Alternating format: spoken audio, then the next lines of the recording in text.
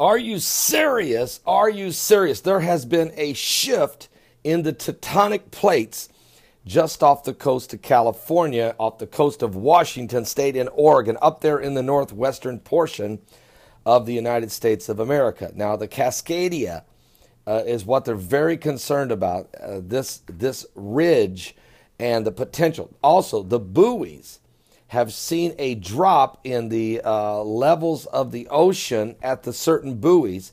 This could be caused because of an earthquake already happened or some kind of rogue wave, but they don't think so. They think that there's been a shift in the tectonic plate, which is preparing this thing to give. It's about ready to go. Now, here's the reports that's coming in.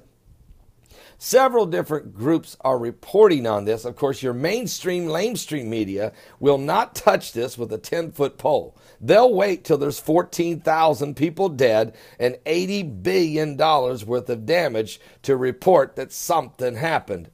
We've got to just make people aware that if and when, it's not a question if, it's really a question when the Cascadia Ridge gives.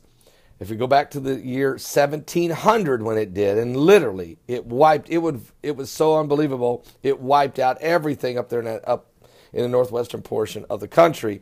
The good news was there wasn't a lot of folks up there back in 1700. I mean, really.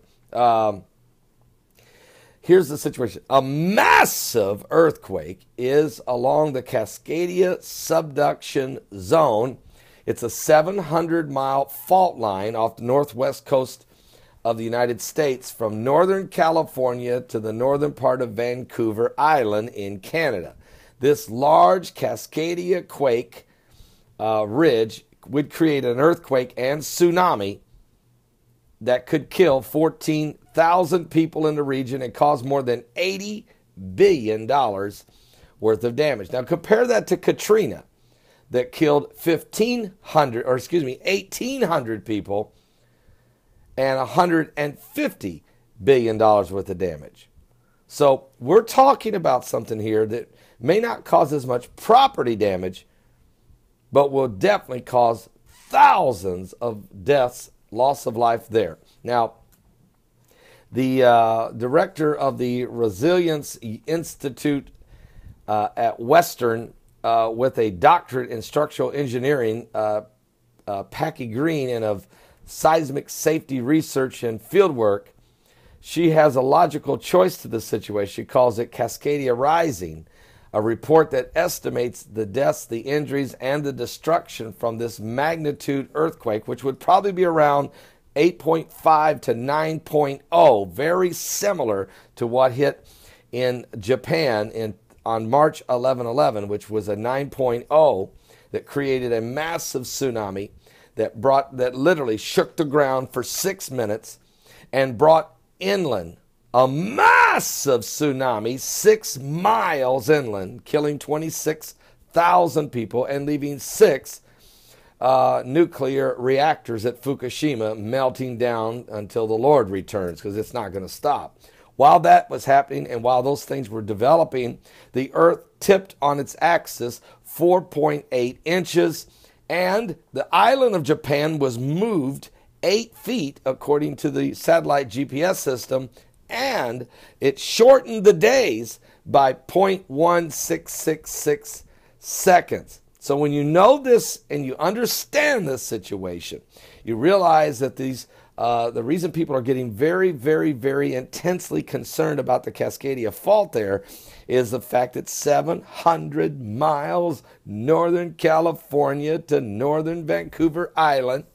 I'm not saying to anybody up there, panic and just start evacuating, but you need to understand what is. I understand the New Madrid fault line. I understand it. I live on the valley of it, the edge of it here in northern Indiana. I understand that if it hits up in the northern part, I could be looking at a tsunami coming at me from Lake Michigan. All right, I understand. I think the people in St. Louis, Missouri, and Memphis, Tennessee understand that if a major Madrid fault line earthquake hits down in that region, that the Mississippi River is going to change course again and wipe out one or both of those cities. They understand this.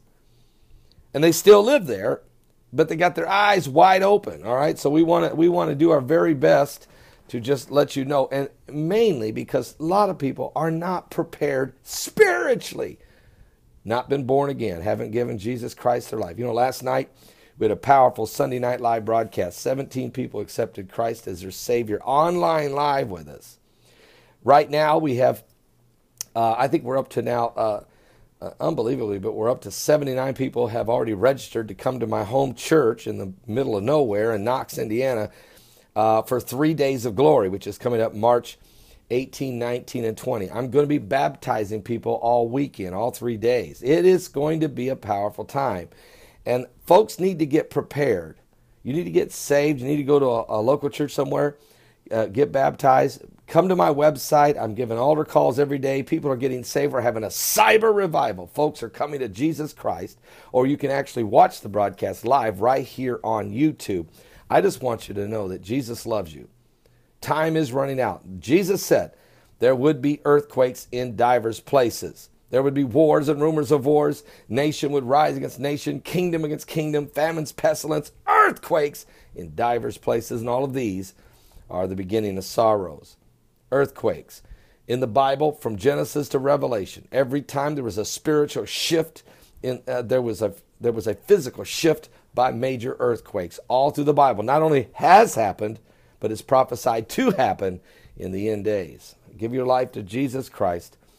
We are running out of time. Time is running out.